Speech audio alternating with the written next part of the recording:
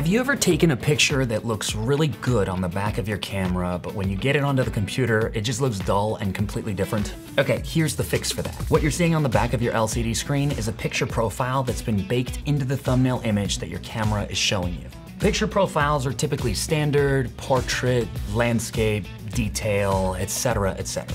Now, each one of these profiles creates a different look that's either burned into the JPEG image, if you're shooting JPEG, or that's just shown on the thumbnail preview that pops up whenever you take a shot. If, however, you're shooting a RAW image, then the profile will not be saved as a part of it. That's why when you import the RAW file to the computer, the colors generally appear different. Now, if you want to see a closer rendition of what you saw on the back of your camera when you were shooting, but instead in Lightroom, you can go to the Develop panel, select the squares just to the right of Adobe Color, scroll down past the Adobe RAW profiles, and find Camera Matching Profiles. These are built right into Lightroom for supporting cameras. Personally, I really like the Camera Matching Standard Profile. It's generally what I'm set to in the camera when I'm shooting out in the field. It's a great neutral look, and it's a good starting place for your editing process. Save this one for later.